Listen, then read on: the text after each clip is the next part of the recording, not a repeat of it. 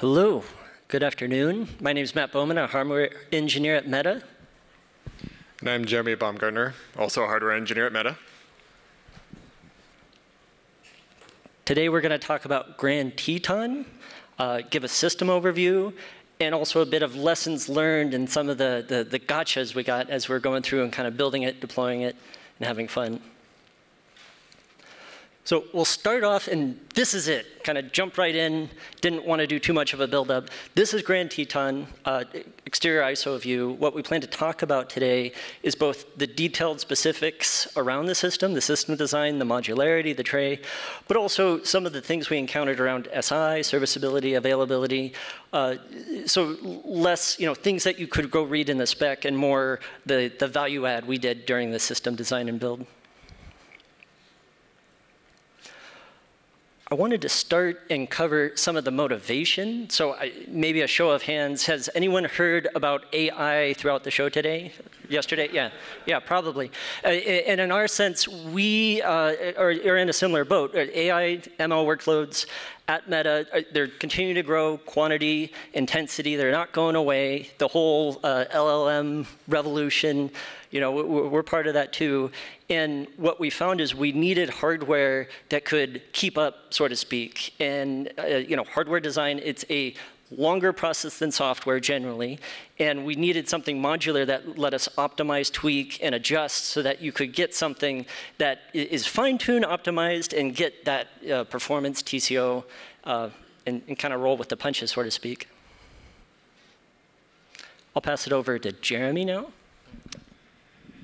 Yeah, I'll go in a little bit of detail with Grand Teton's overall architecture. Just as a heads up, we have all our open source specs up on the OCP website. So what you see here, it's all in the spec too, with a lot more detail breaking it all down. So just an overview, this is a big 8 OU chassis. You can see on the picture here, sort of exploded without the sheet metal. We have 3 main trays visible from the front. You have the CPU tray, you got a switch tray, and the accelerator tray. The whole chassis itself is ORV3 compliant. Slides right in the rack. You can see out the back, we have the fans and power boards, and it slides right in. And the whole chassis and all the trays in the chassis are hot swappable. Going a little more detail to the 3 main trays we have here. We have the CPU tray, which is a 2-socket. There's an AMD and Intel version implementation we've done. Again, 1 spec for each. You can see that on the website. Downstream, we have PCIe Gen 5 going on down the switch tray, which then connects to the accelerator tray below. We have a cable backplane connecting all 3 of these trays. We also have a DC SCM. Shout out to that standard on the OCP. We've done some slight customizations for Grand Teton. We'll get a little detail there too. And 2 front-end OCP NICs. We have the switch tray below that, 2 OU. We have 4 Broadcom PCIe Gen 5 switches. And you also have 8 back-end NICs, capacity for 16 SSDs, and also all the downstream PCIe Gen 5 going to the accelerator tray. In this implementation we're showing here, we are compatible with NVIDIA's HGX pinout specification. And just a little more detail, just another view of the PCIe architecture here. 2 sockets to CPU, going down to the 4 PCIe Gen 5 switches, goes to the SSDs and the back-end NICs, and then the GPU tray at the end. So all highly interconnected. Go back. Cool, thank you. So Jeremy just gave us a great detail of the system specifics of how it's going together, and tying it to some of the earlier comments about modularity, flexibility, doing it. This is just a great example I love, and it's a huge shout out to Meta's thermal and mechanical teams for designing it with this mindfulness. Because of these different combinations of trays that you can put in, what we have to deal with actually is varying airflow impedance through the system. If you were to not have this tuned, airflow, much like current, would just take the path of least resistance, bypass the parts that you really need to cool, things wouldn't work. So within, if you were to go to our system, pull out all the trays, peek in and take a picture, that's exactly what this is. And it's showing examples of the different perf patterns that you have depending on the configuration or flavor of the system. And we do it both to make the system work, to have a valid thermal kit, but also to let us optimize the airflow. For it. We don't want to overcool things, especially at our DCs where airflow itself is a commodity, and you might be paying too much for the fans, all of this other stuff. And I loved this as just a very practical example of we knew we were going to have to adjust and roll with the punches, and so it was designed so that these perf patterns, it's not like you got to rip out a whole bunch and it's like hugely painful. It's meant to be kind of swapped, rearranged and go and adjusted. And this was another one that it was perfect. This was probably 2 or 3 months ago when we were at one of our data centers. And just walking into the room, going to the data hall, and I saw it. I was like, I need that in my OCP presentation, because it's this huge sign as you're going to the data hall of. Most people associate, okay, Facebook, move fast, break things, move fast. Our DCs and with an infrastructure, we take it a bit step, and there's a few more caveats where it's move fast, safely, and do it with high availability.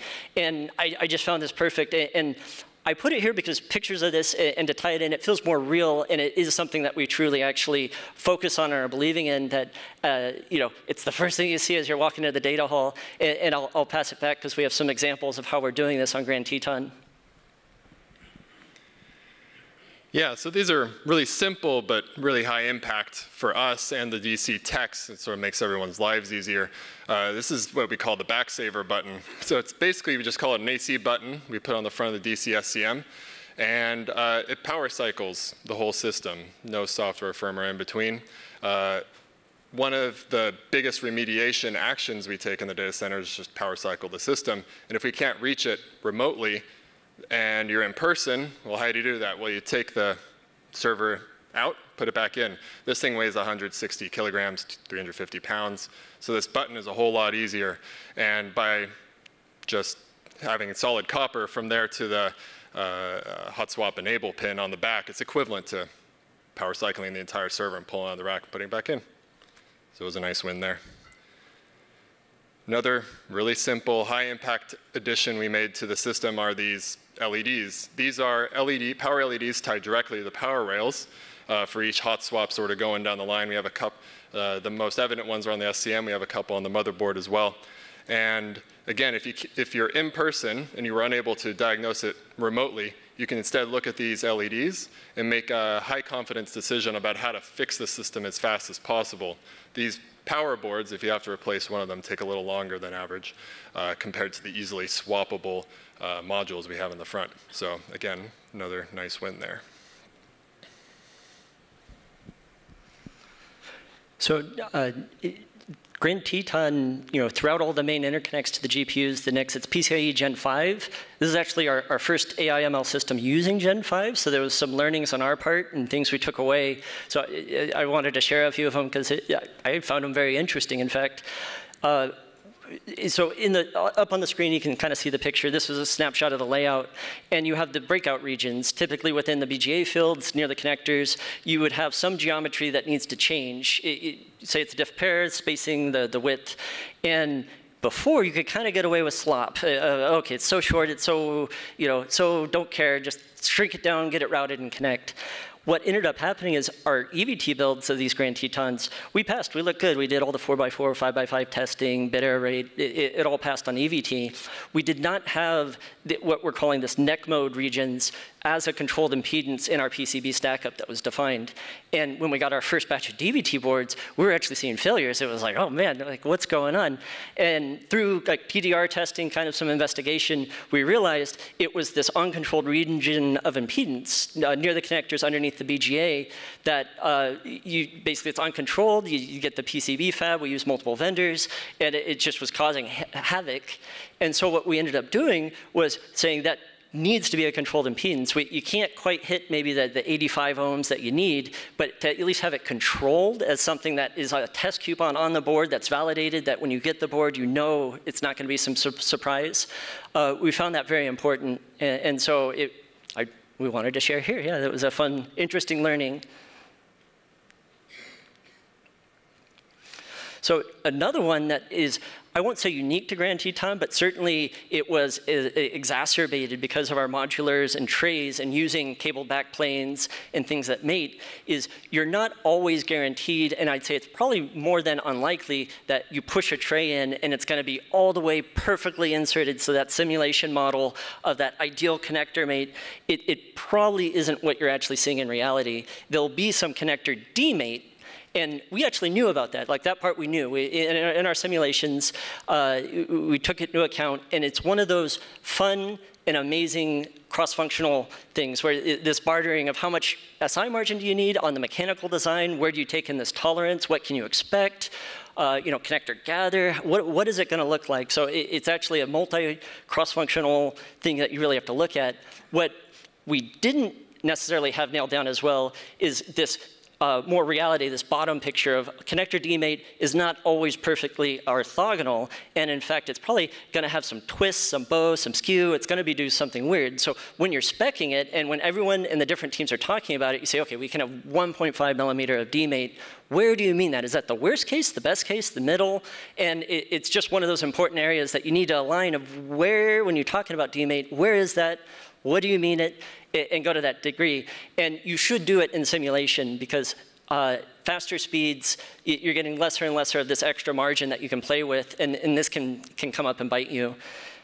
And in addition to simulation, it needs to be validated in the lab. And this was another picture. I was like, I got to put this in the presentation because I like the juxtaposition of we have one of our, this state-of-the-art AI system, and we just use zip ties to just really make sure it's fully mated. And then you run all your validation and go through there, and you're like, okay, I know it was fully mated. It's pretty rewarding, yeah, to get it done. All right. That brings us to our final slide here. It's call to action. And as we kind of indicated earlier, these specs are contributed. So you can go onto the OCP contribution website. They're there today, right now. Our little QR code for anyone with the phone, that will bring you right there. You can pick it up. This is all part of the OCP server work group. So we've talked and presented in it. I'd encourage anyone interested in it to go look at recordings, participate. At the floor today, there is a Grand Teton on the floor. You can take a virtual tour of one within the Meta booth, or you can go to metainfrahardware.com, and there's different flavors of the tour, not just Grand Teton, but a bunch of other Meta infrastructure you can look at. And we did set this up so that our questions, we're happy to take them.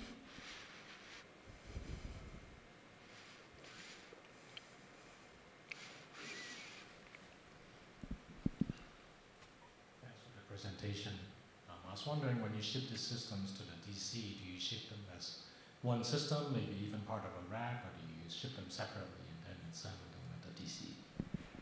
Yeah, it's a good one. We ship full racks. Yeah, at the scale that we're at, the full racks are what ship to the DC. That's what we kind of order and plan around. Thanks. Referring to the modular design, what components would have to swap out to convert the system to take different form factor, GPU, like a PCIe or OAM module? You want to take that one? Yeah. So just to repeat the question, you're asking what modules get swapped out if we put in different GPUs? Yeah, if you want to adapt the system for PCIe or OAM. Right. Yeah, so that 4U GPU at the bottom, that whole chassis, in this instance was an NVIDIA HGX. You can also consider like a UBB style sort of standard. You need to match the pinout at the back of the cable backplane here. And so if you're able to switch at that level, it becomes an easier swap. If you want to do a more rigorous redesign, you might have to change a little more of the chassis and how it's cabled. Yeah.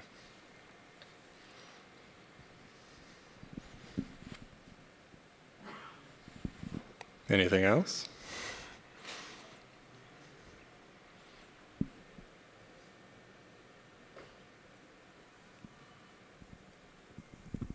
All right, thank you very much.